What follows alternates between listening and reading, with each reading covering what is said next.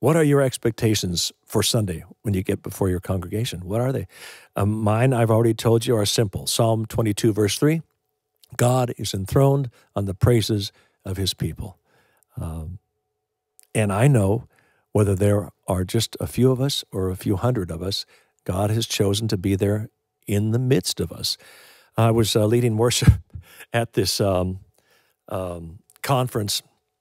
It was like a seminar at Regent University at CBN, and there were about 20 people in this master's class. We were teaching on worship, and on the Tuesday night they opened up this little theater that seated about 200 people for a time of worship with Don Moen. So I got out there and walked out, and there were about 10 people in the auditorium that seated 200. So it was like, wow. So I had a couple of choices here.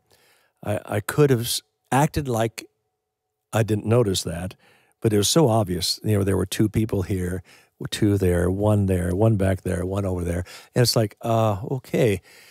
I can see they really love Don Moen here. It was like this. I just said, before I started, I said, hey, could we just talk for a second here?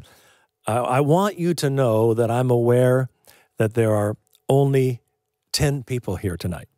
And I'm also aware that this auditorium seats 200. So it looks weird. Now, I'm inclined to say, let's all move to the front row here and come right, but that's going to feel weird.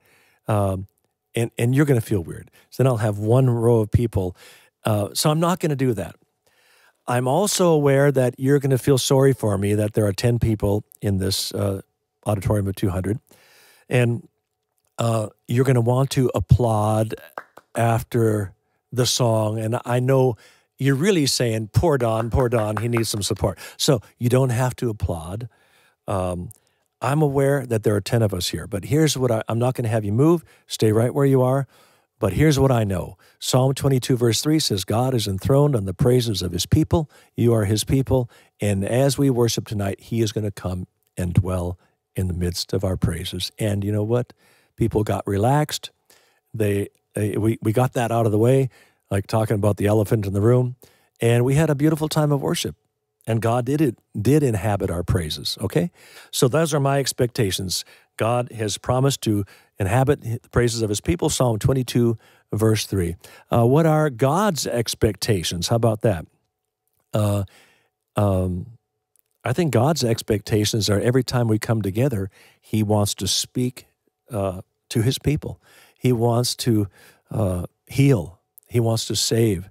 He wants to deliver. He wants to provide for every need. This is the nature of God.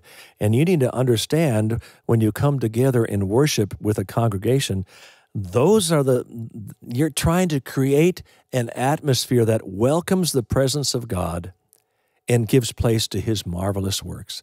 That's what we're trying to do. Just create that moment. And it might be 10 seconds.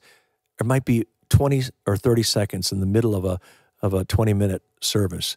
But just that moment for people to touch God's presence, that's when you need to get out of the way as a worship leader.